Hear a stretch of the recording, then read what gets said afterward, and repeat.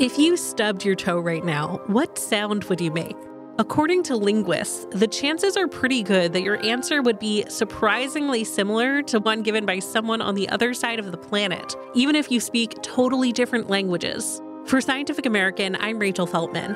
I'm here today with our friend Allison Parshall, an associate news editor at Scientific American who often covers biology, health, technology, and physics. She recently wrote about a study that focused on the words humans use to express pain and the wild similarities between those exclamations around the world. Allison, thanks for coming on to chat. Hopefully it won't be too painful. Ouch. That's all I have to say. So why are linguists talking about pain? Well, linguists are talking about everything always. Talking about talking. But linguists are talking about pain because the words that we use to express it might actually tell us something about our shared biology and the evolution of kind of language in general. It's a pretty big topic. It's part of why I'm so interested to talk about it today. But this particular discovery actually started out pretty small with a French language researcher named Maya Poncenet and what she calls a pretty, quote, naive observation. She does a lot of research on language and emotion, and she was in Australia studying Aboriginal languages when she noticed that the words many of those languages use to exclaim their pain, like ouch in English, sound similar to exclamations of pain in her native French. So that word in many Aboriginal languages sounds something like yagai, and in French it's ai, and in English it's ow. Do you know any in any languages? Yeah, I used to study Mandarin, and I remember that there's an I in there, I-I-O. And I'm terrible with my tones, so don't. I think it's first tone for both. Yeah, it's first tone for both, which I remember because it feels so appropriate for an exclamation of pain. You're like high-pitched yelling. Basically. Yeah, exactly. I have studied and failed to master many languages in my life, including Italian and Spanish. And I think in both, I is just a very common exclamation of pain. Yeah, there's a lot of I. Basically, wherever you look around the world, you'll get a lot of I, you'll get a lot of ow, you'll get a lot of ah. In Japanese, it's itai. I don't actually speak Japanese at all, so hopefully that's not totally wrong. But so you might be seeing a pattern here. And basically, Maya Poncenet, when she was doing her research, noticed this pattern. She made this observation, but like two languages, what can you really conclude from that? Nothing. So they decided to do a much broader scale study. There's not a lot of research looking into this type of word. It's called an interjection. So like ouch or wow or yay. And basically, they surveyed 131 languages from dozens of language families around the world. They gathered these exclamation words for pain as well as for joy and disgust. So like ouch, yay, and yuck, respectively. And then they found that when it comes to pain, her observation was not a superficial similarity at all. These pain interjections, but not joy and disgust interjections, we'll get to that, are more similar to each other across languages than they are to other words in their language that aren't pain interjections. So ouch and I are more similar to each other than ouch is to other words in English and I is to other words in pick a language that I is in. Italian. Spanish. Yeah, Spanish. Basically, it showed that it seems likely that this isn't a coincidence and that there's some sort of hidden factor that we humans all have in common that has shaped these words similarly. Wow, that's really cool. And I also love that it started with, what the researcher calls a naive observation, because it is the kind of thing that was right in front of us all along. And you have to wonder how many people were like, that's a silly comparison I just made. There's obviously no real connection there. So really cool that she explored it. So when we say that these are similar sounds, you've talked about this a little bit, but exactly what sounds are we discussing? We're basically talking about this ah sound.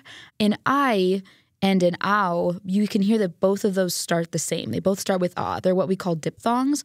So it basically is two vowels right next to each other. So there you could have ah, or you could have ai, or you could have ao. And so in English, ouch kind of has that ah sound, even though we spell it with an O and we think of ah typically being an A. But phonetically, they're very related. So it's possible that ah is also just a really common sound in language, and maybe that was why it was popping up in these pain interjections. But the researchers compared these pain interjections to other words of the same length in each language and found that no, these ah sounds actually are just more common in pain interjections than they are in other words across the board, basically. So I guess my question is, like, if you were the scientist and you'd seen that data, you're seeing these ah sounds popping up all over in pain interjections, do you have any ideas of what you might think up as a hypothesis to explain it?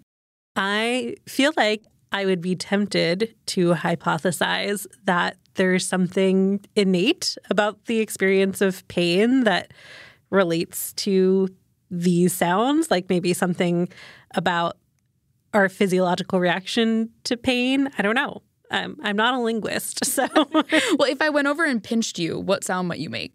Just like involuntarily. Probably like, yeah. Yeah. So the researchers basically had the same idea. They thought like, well, maybe these noises that we make involuntarily, just kind of these primal sounds, maybe for pain, it does kind of sound more like an ah sound across the board. Of course, we don't even necessarily know that that's true. These like more primal vocalizations that aren't language but still communicate something are not super widely studied. So what the researchers did is gathered samples of these non-word vocalizations from 5 languages and cultures around the world for pain, joy, and disgust. So I guess you could imagine ah for pain, ee for joy, and ugh for disgust would maybe be what I would do if I was prompted. And they found that for disgust, the most common vowel sounds in these, so kind of like I just said ugh, that you can hear it. For joy, it was E, so kind of like what I just said. And for pain, it was that familiar ah sound. So this held true across 5 different cultures and language groups, which does seem to support their hypothesis. It suggests that it's possible that these ah-based pain words from across the world are in some way similar because of a common origin in these like more primal noises that we make. The study can't really prove that. That's a very difficult thing to prove. But it suggests that we might say ouch or ai or yagai because at one point, all of our ancestors were just screaming ah. So you mentioned joy and disgust. Are we seeing these kind of phonetic similarities in the linguistic expression of other emotions? Not in the linguistic expression necessarily. So interestingly, the study of vocalizations found for joy and disgust across those 5 different languages, you had similarities, like joy was E and disgust was but that did not translate to like the linguistic words that we use. So basically like if disgust vocalizations were in English for a disgust interjection in the linguistic world, you might say yuck. Right. Or ew. Yeah. Exactly. And like you can see there's more cultural layers being added here. There's a bunch of things you could say to convey your disgust in terms of interjections. And the theory that the researchers had for why joy and disgust don't seem to have this similarity in the words we use to describe them. So as those layers differ between cultures, the words we use to express them are going to evolve to sound very different, even if they all kind of did start from the same place as that primal sound of ugh. But pain is a feeling. It's not really an emotion. Like I feel like it's kind of misclassified to say pain is an emotion. It's like more of a physiological response. You could argue that disgust is too. For sure, there's some sort of like physiological thing we have, like the gag reflex. But pain is subjective and complicated, and it does differ across cultures, but our bodies do have like literal pain receptors that either fire or they don't. So it's possible that might be why it's the only response they saw here that has similar vocalizations and interjections across languages. So what can that tell us about language?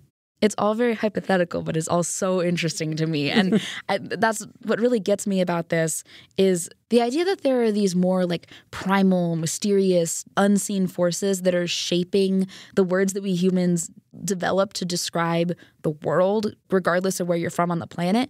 This is pretty new because for a long time, there was this really dominant idea in the field of linguistics that language is fundamentally arbitrary. So what I mean by arbitrary is that like the sounds kind of don't matter. We just kind of tie them to meaning and make them have meaning, but that the sounds themselves don't have any meaning. Like when I say bird to you and you think of a bird, that's just because you've learned to associate b, or d with a bird, not because there's anything bird-like about those sounds I just made. In fact, one of my cousin-in-law's baby, who is German and learning English as a second language, uses the word bird to talk about any animal that excites her, and by extension, really anything that excites her.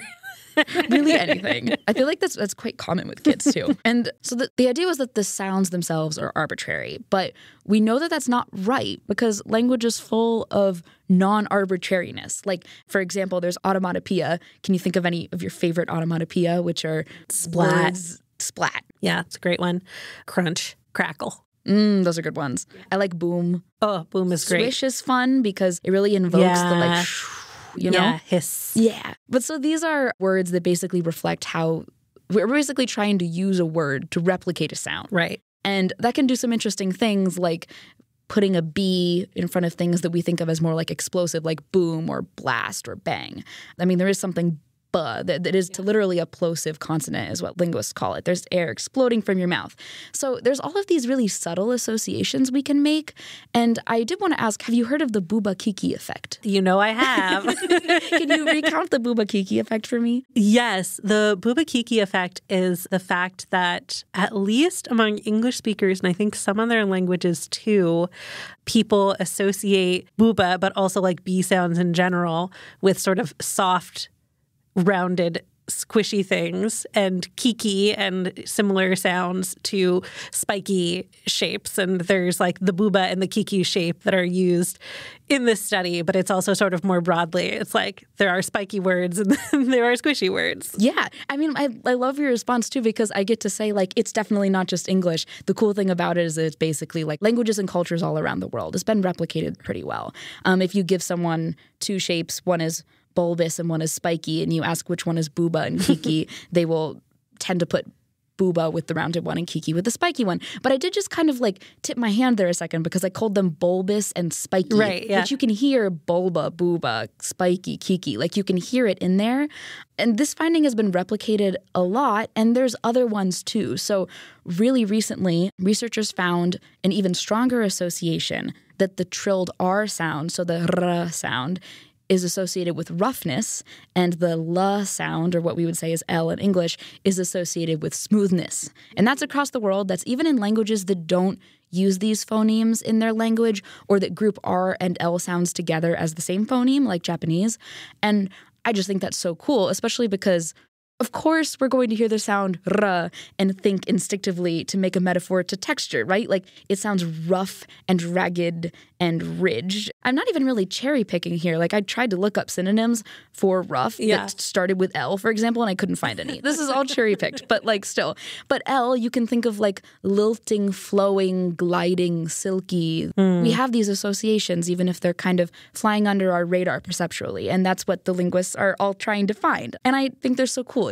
There's so many of these little associations we don't even know to make. For example, like even within specific languages, there's things called phonoasthemes. I hope I'm pronouncing that right. These don't generalize across languages generally, but like in English, for example, the phonoastheme gl is often associated with light. So like glow or glimmer. And I just think that's so interesting. We don't tend to notice these, but by doing a really careful look across one language or across as many languages as you can pull together, you can kind of start to see these patterns that go under the radar. And it raises the questions of why it's like that. Yeah, totally. Well, speaking of questions, what are the next big ones to answer here? The big question is basically like, what else is out there? The researchers, to follow up on this study specifically, they are curious if maybe they would see different results if they looked at consonants and not just vowels. So in some languages, words that evoke or respond to disgust use this consonant that we don't tend to have a lot in English, but that goes like h. I hope I'm pronouncing that right, is represented by an X in the International Phonetic Alphabet. Or maybe there's like plosive consonants like B or P, like B, P, T. Maybe those are more common in disgust. I'm just throwing things out there. There's no necessary reason to think that it's like that. But like, what are the other hidden similarities in the ways that we talk? And Ponsonnet and her colleagues are actually using AI now to try to uncover more of those similarities, which is kind of the thing that AI was always really good at, right? Just ingesting a ton of data and telling researchers where there might be a signal and connections that like our human eyes can miss. So I definitely am excited to stay tuned and have my mind blown by future little hidden symbolisms. Yeah, absolutely. I saw that you recently put together a roundup of like this and a few other studies on language from 2024. Are there any other favorites you want to share from those highlights? This is kind of similar to this finding. At least I was thinking about this a lot when writing the story. But we had an article about this study that aims to understand why some words in a language survive and other ones go extinct. Kind of like, what are the rules for survival of the fittest for language? Because we know that our vocabularies expand and contract. Like some words go out of existence and some new ones get born. So in this study, the researchers basically had people play this big game of telephone. They had a story that the participants were told, and then the participants had to remember and rewrite that story for other participants. And they found that more concrete words lasted longer than more abstract ones. More emotionally exciting words, whether they were positive or negative, lasted longer, and also words that were acquired at a younger age. So this paring down doesn't necessarily reduce language to baby talk over time, but you could think of it as like making language more efficient, which I thought was a kind of interesting dynamic. And then, of course, we pull in new complicated words as we go to suit our needs. Sure. Brain rot. Brain rot, exactly. Which I don't hope is dead. I just think that now once Oxford English Dictionary gets a hold of it, it should be, yeah. I think we might be done saying it. This one isn't really linguistics, but researchers have come a really long way in brain-computer interfaces, which it might be a little overly simplistic to call them mind-reading devices, but they're basically mind-reading devices. Right. They're literally mind-reading, not necessarily what people think of when they say mind-reading. Yeah, they're not, but like they're able to look at the brain with like take measurements from the brain using electrodes and then translate that into coherent speech. And this has been a slow process of it getting slowly better and better and better. But it seems like this year we hit a really important milestone, which is there was a man with ALS who was part of a clinical trial, and he regained the ability to talk to his family. Researchers now say that the technology is at the level of quality where it can actually be useful to patients. Like it's correct enough at the time that it's the kind of thing people can really start using, which is pretty incredible. Yeah. And then also one of the more fascinating brain language stories I got to read this past year was from SciEm's very own copy editor, Emily Makowski. And she wrote about her experience with something called ticker tape synesthesia, which I had never heard of, but is fascinating. Basically, whenever she hears or thinks words, she basically gets like mental subtitles that kind of scroll in front of her eyes. And it's not something she can turn off. I think she describes it as at times helpful, at times annoying. And her story of how she came to discover that that was the case for her fairly recently, I thought was very funny and interesting. So I would really recommend reading her story about it. Wow. Yeah, I somehow missed that one, so I will definitely have to check it out. And it seems like there were a lot of cool linguistics findings in 2024, and this Ouch study is right up there. So thanks so much for coming to talk to us. Thanks for having me. That's all for today's episode. We'll be back on Monday with our usual science news roundup. Science Quickly is produced by me, Rachel Feltman, along with Fonda Mwangi, Kelso Harper, Madison Goldberg, and DelViscio. Today's episode was reported and co-hosted by Allison Parshall. Emily Makowski, Shayna Posses, and Aaron Shattuck fact-check our show. Our theme music was composed by Dominic Smith. Subscribe to Scientific American for more up-to-date and in-depth science news. For Scientific American, this is Rachel Feltman. Have a great weekend.